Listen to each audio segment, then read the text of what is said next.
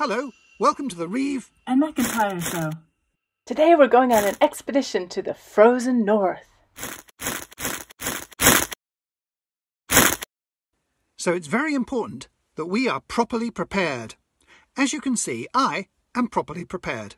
In this backpack, I'm carrying all the things I need for my journey. Ooh, is it terribly heavy? Well, Sarah, its weight has been scientifically calculated to be just exactly as much as I can carry. If it was even 1 kilo heavier, I would crumble like a biscuit. But as it is, it's fine. I hardly know it's back there. So, what are you going to wear to the frozen north? Well, I thought I would go like this. You can't go on an expedition to the frozen north dressed like that. You'll get horribly crumpled. No, I won't, because look, I've got this handy travel iron. Ooh. Only I don't have room for it in my pockets. Can I put it in your backpack? Yes, of course. Pop it back there. Oh, hang on. How much does that iron weigh? It's just 1 kilo. Too heavy! Arrgh!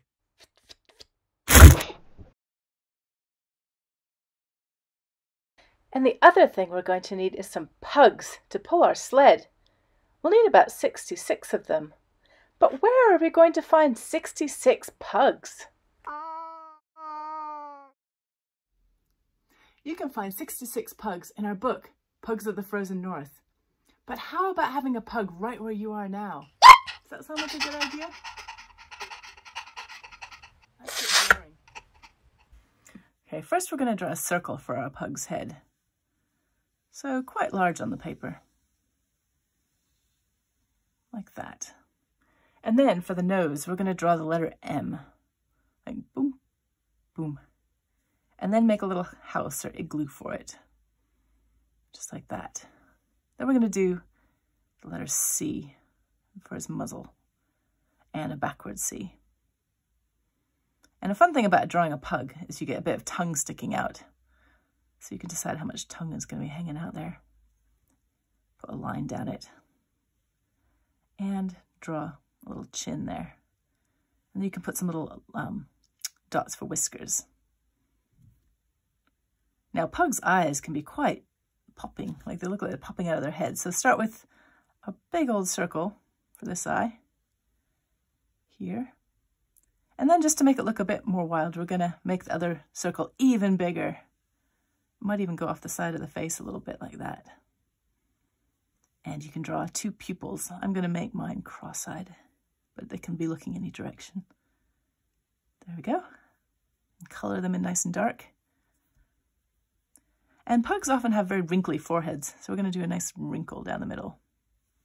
That. And then a second one, a third wrinkle. And the ears of pugs, they're quite easy to draw. They're just kind of flop about, so you go up and down, like that. And then cap it off and color that in nice and dark. And then the other one, up, down, like that. And cap it off. Draw it nice and color it in nice and dark. Now the pugs in the book are wearing jumpers. It's the arm of a sweater cut off. So we're going to show his turtleneck. Going all the way like that. And to make it look knitted, we're going to make it stripy. Just like that. And a pug's body, they're quite solid little things. So it's going to be like a kind of a jelly bean. Just like that. And it doesn't really matter what shape it is. Somehow it always seems to work when you're drawing a pug. There we go. And do a line over its bottom to show where its jumper ends. And you can add some little knitted lines along the bottom of it. And just so he looks like he's really in a jumper, add a few more little knitted marks here. Now, a pug's tail is kind of like a little round Danish pastry. So you're going to come up, curl around, just like that. And the feet, they kind of come off like little sausages, like that. That. And you might want to darken up the feet a little bit. Just make them stand out, get a bit more against the snow. And 2 more coming off the back.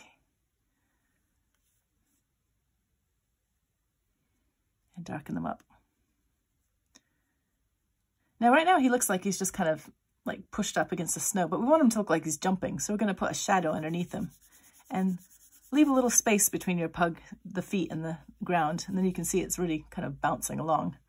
You might want to do some running lines coming off of him, maybe even some action lines. And what do pugs say? In our book, they say, yip. So give them a sound effect. Yip. And once you've done that, you can draw a speech bubble around it. Like that. And then the last thing you should do is give your pug a name. So what are you going to name your pug? I think I'm going to name mine Philip. This is Philip the pug. Sir Philip the pug.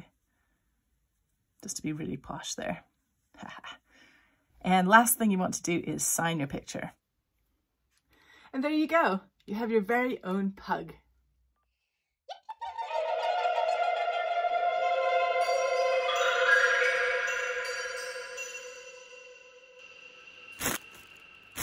Thanks for joining me at Drawing with Sarah. You can find lots more fun free activities on my website, jabberworks.co.uk.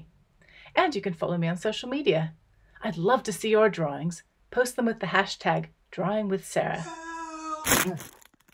Oi, McIntyre, over here. Oh, and follow Philip too. Here you go. Bye-bye. See you next time.